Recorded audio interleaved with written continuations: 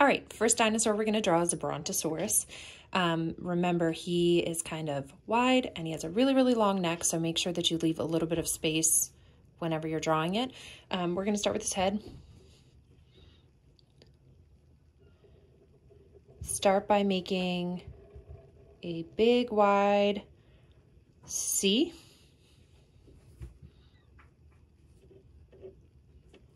And continue that C around in a circle and down in a line that's going to look like his neck. So this kind of looks like a candy cane.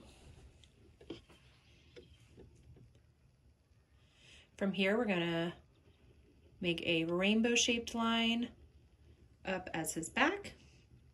It's gonna curve down and then up to the tip of his tail.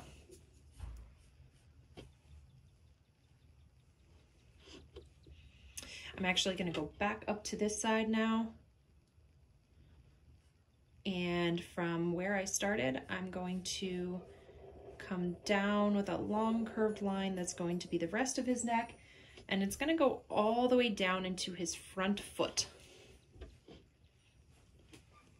I'm gonna draw a line across the bottom of here as the bottom of his foot. Bring his leg up. Now I'm gonna go back over to the tip of his tail, and I'm gonna curve that down and then draw a couple straight lines for his back leg. I'm gonna draw a curved line at the bottom for his belly, and then I'm gonna go ahead and draw two legs.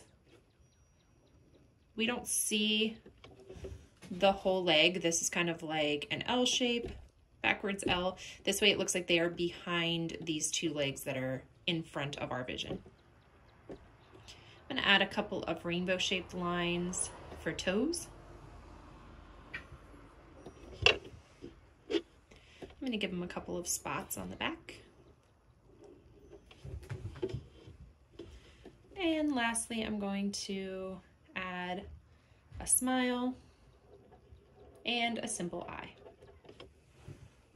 And that is your brontosaurus.